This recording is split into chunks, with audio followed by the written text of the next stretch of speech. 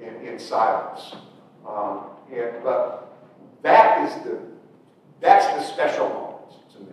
That's the moment that I always am looking for, is to go through that again. Because in that moment, when you have described the gospel to somebody and you now ask them to respond, you are watching the Holy Spirit at work right in front of you. You may not be able to see him with your physical eyes, but you can sense that there's a battle that's raging in the person's spirit, and you just have to sort of back off and wait and see how that battle is going to come out.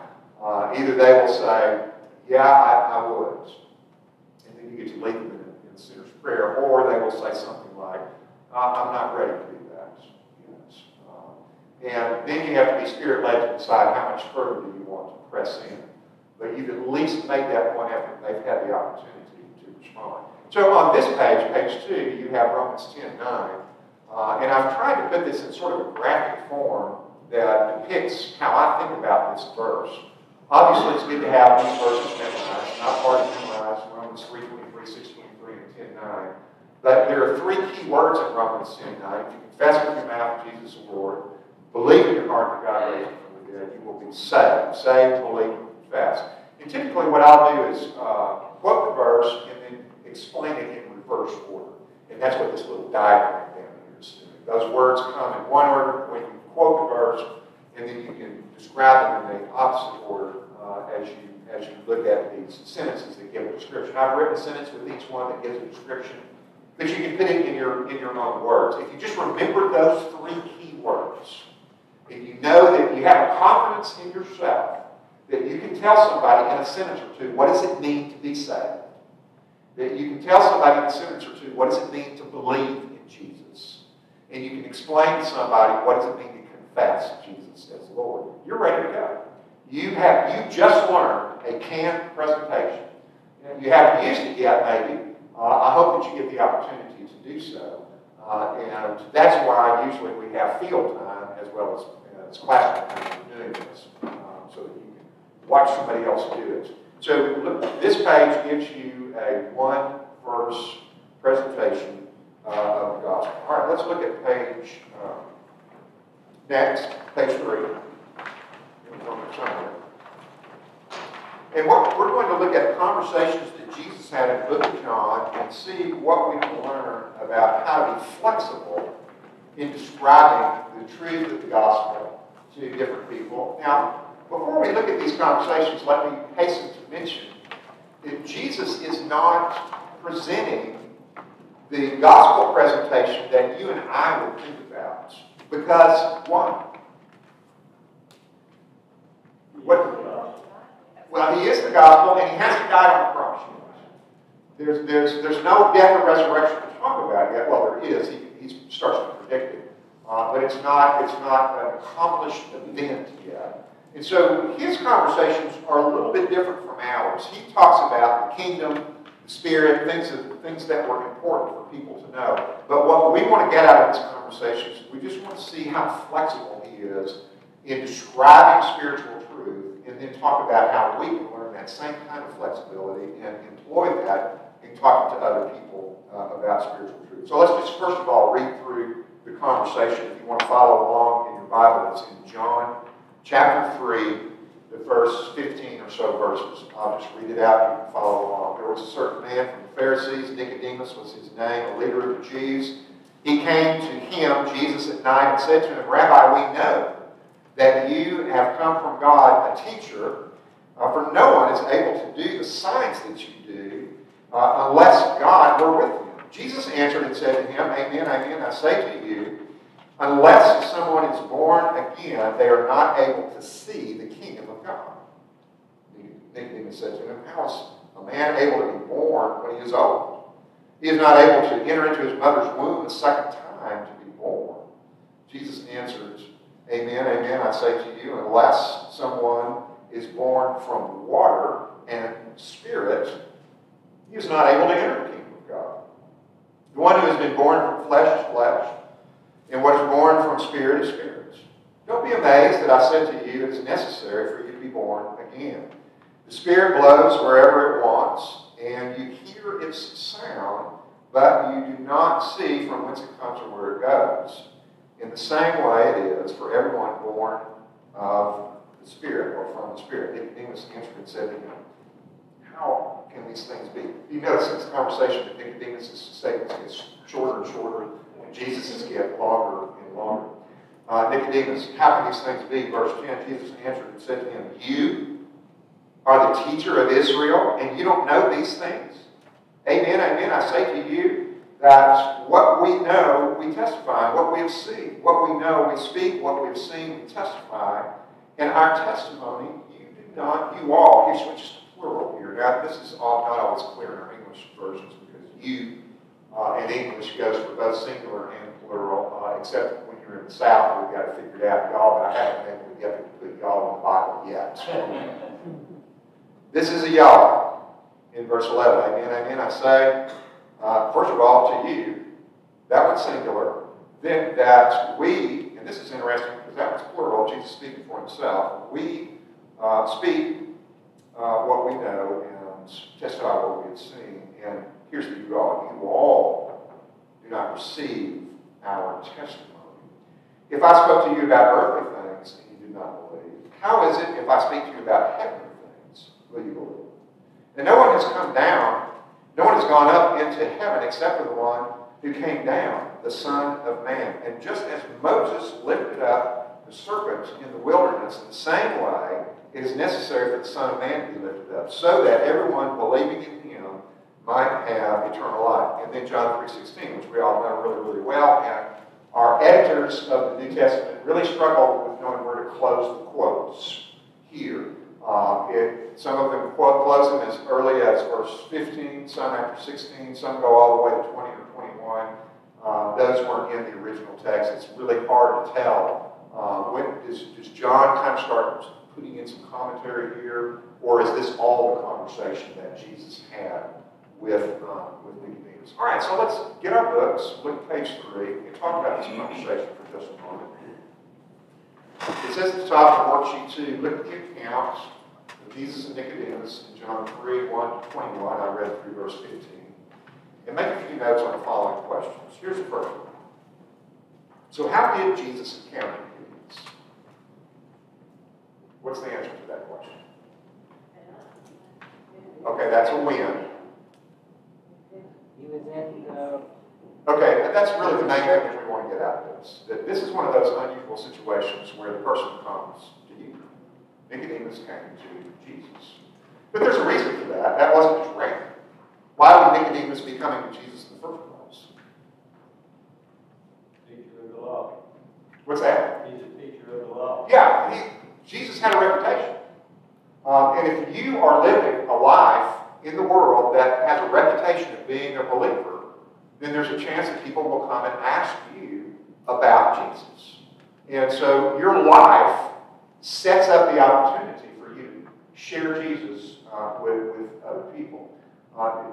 Years ago, I realized, I'll just bare myself here a little bit. Years ago, I realized, I was told, when I got into, started to move toward full-time ministry in my mid to late 30s, that one of the dangers about being full-time ministry is that you surround yourself with believers.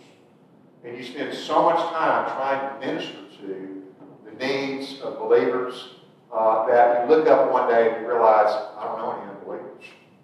And it gets hard to share the gospel. You have to really be intentional. You have to go out because you just sort of become insulated with believers around you. And I find that's happened to me many times. That's one of the reasons that I love our outreach semesters, because no matter what is going on, it forces me out into the community to knock on doors and meet people and actually talk to unbelievers about Jesus.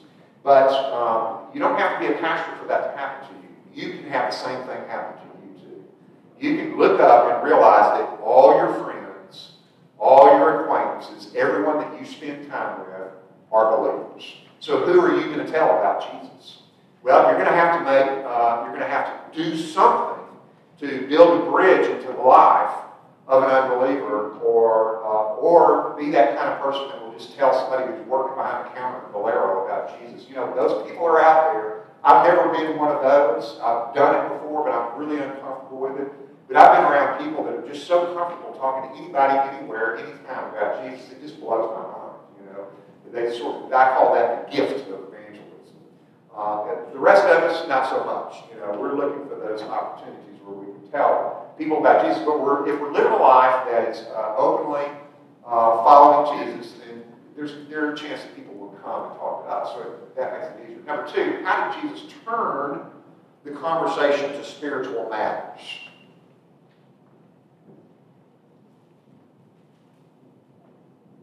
How would you answer that question? What did he do? He talked about being born. Yeah, Jesus just jumped right in with this being born again. But he really, he was kind of shocking, I think, to Nicodemus. Nicodemus was talking about, you know, he was kind of puffing Jesus up, getting ready for a good conversation. And Jesus just comes right back at him and says, you can't come to the kingdom unless you're born again. Boom. And now Jesus has one up on us. He knows what people are thinking. And we admit that. But I will say this, if you'll put yourself out there and tell other people about Jesus, the Holy Spirit will get involved in your life in ways that you've never experienced before. You know, this generation loves to sing great music and have emotional experiences in worship, and I got nothing against that. But if you want to taste a different experience with the Holy Spirit, one that's incredibly powerful, go out and start telling people about Jesus. If you really do love experiencing the Holy Spirit in your life, then you'll go tell people about Jesus. Because once you've done it, it's hard not to do it again. Yes, sir? He took control of the conversation. If you've ever been like in a customer service position or something like that, where people call you with complaints, you know ways to get control of the conversation and steer it.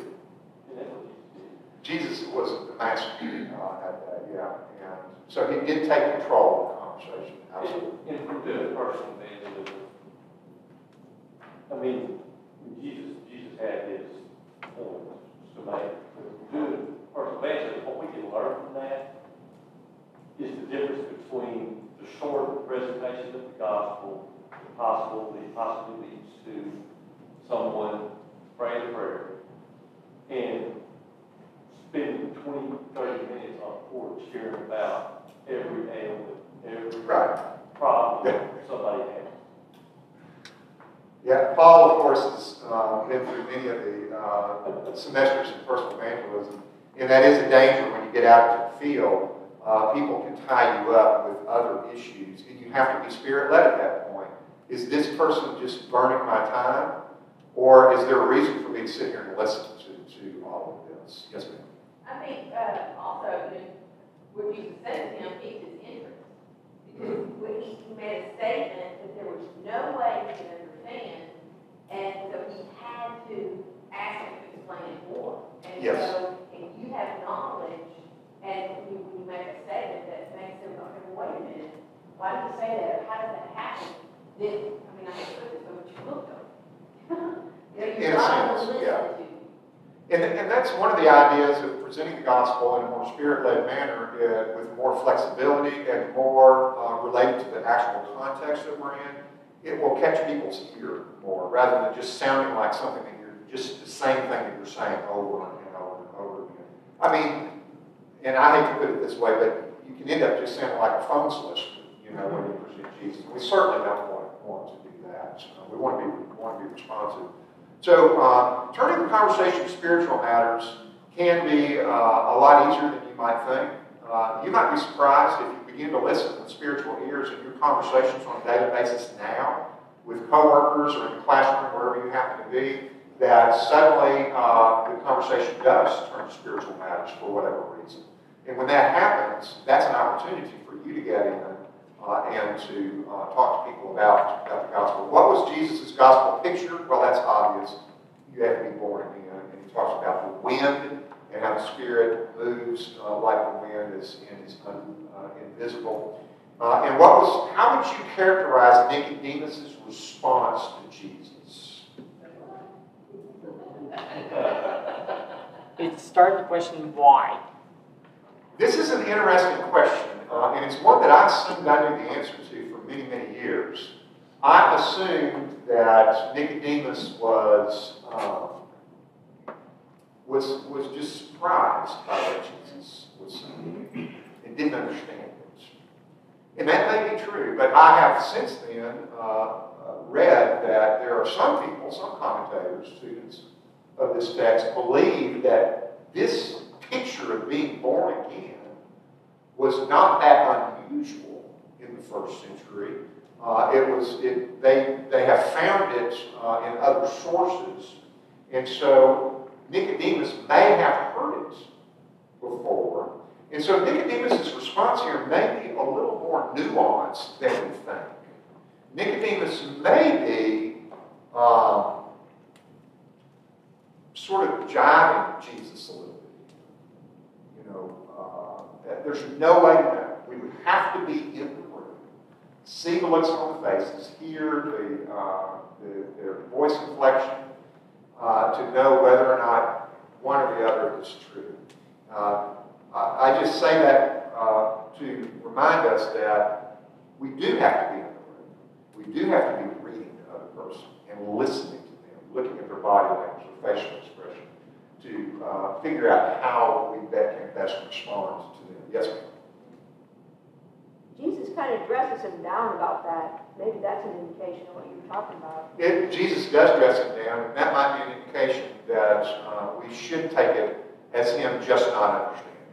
Because Jesus says, you are the teacher of Israel and you don't know these things, Jordan? Well, he was questioning in verse 4 and verse 9, he was questioning why. Why does this happen? Because he's asked, how can someone be born again or be born when they are old? And then he goes to verse 9, how can this be? If we take it at face value, then he just doesn't understand. Yes. But some students believe that Nicodemus wasn't quite as obtuse as we have made him out to be. And maybe he was trying to spar with Jesus a little bit more than we realize. Either way, he wasn't receiving Jesus' message, and he was sparring with him, certainly. So let's look at the second half of the page here. Consider the following points. Can you fill in the missing words? Nicodemus may have visited Jesus at night to avoid being seen with him, since Jesus was such a controversial character. Jesus' days were long and busy. He got tired. He could have asked Nicodemus to come back later, but he didn't. Jesus took time to speak with Nicodemus, even though it was after hours. Not exactly the most convenient time for him. Point number one, the best witnessing opportunities might be what? Inconvenient. Absolutely. And this is something where I have to really watch myself too, because I get on a schedule, I've got things to get done, and I can blow by people sometimes and not catch ministry opportunities. And I've always been impressed by Jesus. I mean, Jesus just stopped for anybody and everybody. You know, that committee did him away, no big deal. You know, he's gonna deal with people, and really that's what our attitude should be, because what matters most, people. And Jesus was highly interruptible. And I've tried to make that an aspect of my ministry. I'm highly interruptible. I really appreciate the fact that when some of you come in to talk to me, you are so polite. I don't want to interrupt you. The fact is, you have a right to interrupt me. You know, and I need to be interruptible, and we need to be interruptible by the world when it comes to these kinds of spiritual issues. What could be more important than somebody's eternal soul? All right, second paragraph. As a leader among God's people, Nicodemus would never admit openly to insecurity about his standing before God. After all, he was an Israelite by birth. Nevertheless, something drew Nicodemus to Jesus. Jesus looked beyond Nicodemus' reputation and pedigree. He looked beyond Nicodemus' apparent question about Jesus' credentials. Jesus turned the conversation to the subject of personal salvation, using the picture of new birth. So, despite blame, everyone's greatest need is eternal life.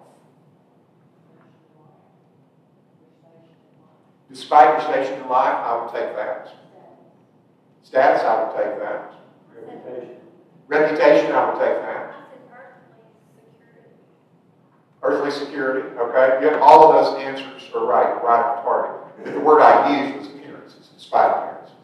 We're saying the same thing. Some people just look like they've got it all together. You know, and you might think, I need to tell them about Jesus. It looks like they've got it together. They just look like a Christian. You know? What's a Christian look like? Don't tell me that. But it is easy to make those kinds of judgments, isn't it? It's also easy to make judgments on the other end of the scale. And I've been guilty of this, especially when I was doing street evangelism years ago. I saw some people that just looked so crazy that I thought, well, there's no reason to tell them about Jesus. They can't get saved. You know, and of course, God had to rebuke. I think that was just me being afraid to talk to him and coming up with an excuse not to. Well, I don't need to talk to that guy. I mean, he's got 2 feet in hell already. So just let him slip away. But we just can't tell what's going on in people's lives just by looking at their appearances. Bottom of the page, last paragraph. Nicodemus resisted Jesus' presentation of spiritual truth. Jesus persisted with his gospel picture, but he proceeded to add a reference to the Bible. Jesus mentioned an episode from the Exodus that's recorded in Numbers 21, Moses the bronze snake. He did so without telling the entire story, knowing that Nicodemus would already be familiar with the incident because of his training and knowledge about Scripture. So what can we draw from this? We should use Bible passages in accordance with the listener's what? Bible knowledge. In accordance with the listener's Bible knowledge. Now this is something that we have to measure as we go along if we're talking to a stranger. We have to be very careful if they're a stranger. They may appear to know more about the Bible than they really do. But if you're talking to a friend, if you're talking to somebody that you've known, or a family member, then you may already have a measure of how well they know or don't know Scripture. And whether or not you can just throw out, well, remember the prodigal son. Or do you need to tell a story of the prodigal son? Yes, ma'am. This is to say, you start telling it, and you see, if you start telling it and ask them a question about it, then you can actually learn where their biblical knowledge lies. Or if they really know what they think they know, maybe they're confused, or they've heard something about that, or heard something like that, and then that's when we have an opportunity to tell them what the word really says. Okay, so we're listening. We can ask questions to try to gauge where they're at, and we listen to what they're saying, and we're making a judgment. It's a judgment call about how much we think they already know about Scripture.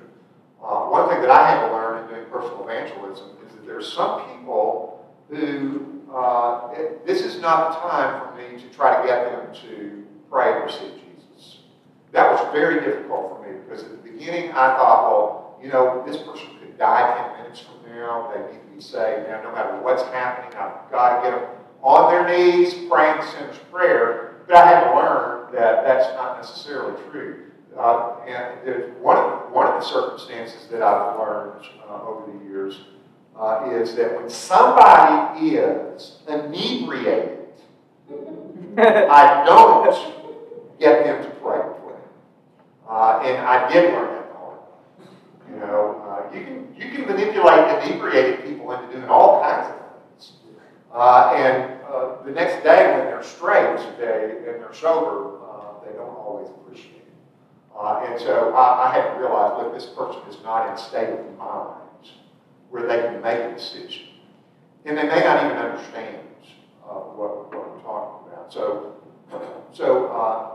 I don't lead inebriated people into praying the Lord's Prayer. Now, if you can go somewhere and pump them full of coffee, that's something else. Yes, Well, ma'am. if you coerce someone into saying the sinner's prayer, They're not saved. Their heart wasn't ready. They didn't say it anyway. And all you've done is really do them a disservice because in the back of their mind, now they think they are. They're just going to go about their merry little way. Well, that's a very good point. If we're clumsy about this, we can actually inoculate people against the gospel. And I hate to say this out loud because don't take that as an excuse not to tell people about Jesus. All right? Take it as advice to just make sure that you do it right. It's not that hard to do it right. But we can inoculate people against the gospel. And it happens in church. It happens in Vacation Bible School. Let me explain to you how that happens. Little Johnny comes up when we give a gospel presentation, and he's weeping. And I won't use the adult word, I'll use the preacher. All right, we'll beat up on the preacher. So the preacher, John, why did you? John, I'm so glad you came forward. You're being convicted of your sin by the Holy Spirit, aren't you, John? And you know, don't you, Johnny, that Jesus offered himself voluntarily as an atoning sacrifice so that you can be forgiven all your sins. Right, Johnny? And you're ready to confess Jesus as Lord. You see where I'm going with this. You know, I've met Johnny later in life when he's 22 or so. And that didn't help Johnny. It actually confused. And so one of the things that we do when we have Vacation Bible School or invitations, when we hopefully get back to that, is that people who do that are trained, you know. Just say, why did you come forward? And be quiet and let them talk. If they don't know that they've come forward to get saved, then they probably didn't come forward to get saved. And the fact is, it's not everybody's ready to be saved. You do need to understand the gospel before you can be saved. If you're talking to somebody, for instance, just to pull something out of thin air, if you're talking to a Muslim who knows nothing about Christianity, well, why don't you make friends with them and drink coffee and talk about the Bible and spend some time explaining to them what the Bible tells us about the fall and about why Jesus came and all of that. Fill in some of the spaces for them. So Bible knowledge is important. We want to try to gauge that as we go along. All right, so the next page. Let me just read this to you, starting with gospel pictures, and you can follow along. So Nicodemus was a spiritual leader, a pillar in the community. He was certain that his birthright as a descendant of Abraham assured him a place in God's kingdom. The idea of a favored status by virtue of birth gave Jesus what he needed for a gospel picture. The Lord pointed out that a person must be born again to enter God's kingdom, a wordplay which also allows for the meaning of born from above. When Nicodemus objected, Jesus also used a wonderful comparison with the wind to speak about the work of God's Holy Spirit. And, I didn't put it in here, but he went on to actually talk about Moses and the serpent. So Jesus really did a lot of work with Nicodemus on a lot of different levels here. But do you see where he got his picture from? Nicodemus thought that by virtue of his birthright, he was right with God, and that's why he said he must be born again to enter the kingdom of God. Your birth that you think gives you the right to be in the kingdom won't work. And that was an insult to Nicodemus. And that's another thing about presenting the gospel. Unfortunately, if you present the gospel right and well and often, you will, at some point, insult somebody. So just kind of be ready for that. But it's not for you to convict somebody of their sin. That's the Holy Spirit. So let's think about a present-day example that would be something like that. Each week I'll give you a new present-day example. Things, many of them have actually been used by me or others when we've been out talking to people about Jesus. Present-day example. One common daily task for many people is caring for and raising their children, sometimes grandchildren. Parents and grandparents will often make great sacrifices for their children and grandchildren, even though their sons and daughters make poor choices. This strong natural affection serves as a wonderful picture of God's great love for us. Like the son in Jesus' parable of the prodigal in Luke 15, we turn from God by disobeying his commands. Like the father in Jesus' parable, God desires reconciliation. When we turn from the ways of the world and come to him in humility, he receives us, not as a servant, but as his son or daughter. When we see signs that a person is raising children like toys in the yard or in the house, we may be able to establish a friendly dialogue about the kids. This subject may enable us to use a gospel picture that reflects the storyline in Jesus' parable about the prodigal and the son. For instance, imagine your son or daughter growing up and turning away from you, etc. And you can develop that picture. This picture allows us to compare the prodigal's return to his father with the act of placing saving faith in Jesus in order to be reconciled to him.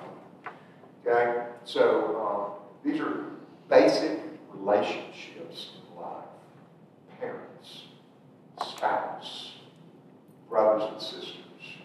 As we've been talking about on Sunday morning, they all reflect, when they're healthy, they all reflect something about our relationship to God. And so as we see that people are engaged in these relationships, we can learn to use that to describe what it means to be restored to God. In this case, a child.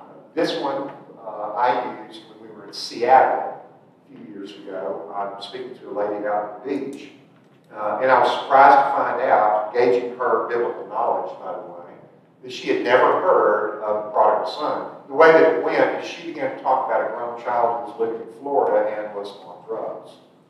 And I just almost offhanded said to her, "Oh, well, I'm an ex-prodigal son. And so keep faith." And what those words meant absolutely nothing to her. I could tell that immediately by the look on her face that I was speaking another language to her. And so I asked her, I said, "So you don't know the story of the prodigal son, do you?" And she said, "No, what's that?" And I said, "Well, this is actually a teaching of Jesus. It's in the Bible. And here's how it goes." And I just told her the story and used that to present the gospel to her. She did not get saved. I hope she did sometime after that. But it was an opportunity to use something in her life that was very, very important to her. She was getting choked up when as she talked about her grown son who was still on drugs and was still in the prodigal state. And so as I told the story, she was pretty focused on what I was saying. And when we present the gospel in a way that is contextualized, if I can use that word, contextualized for that person's life, something that they're engaged in emotionally, then it has a freshness. It speaks in a way that has power. And that's exactly what Jesus is doing. As we go on, next time we get together, we'll see that the next conversation he has, which is going to be the woman at the well, is completely different from the conversation that he had with Nicodemus. Completely. You would think he was talking about two different subjects, but he's not. He is looking at the person he's talking to. In this particular case, Nicodemus and the woman at the well almost couldn't be two more different people.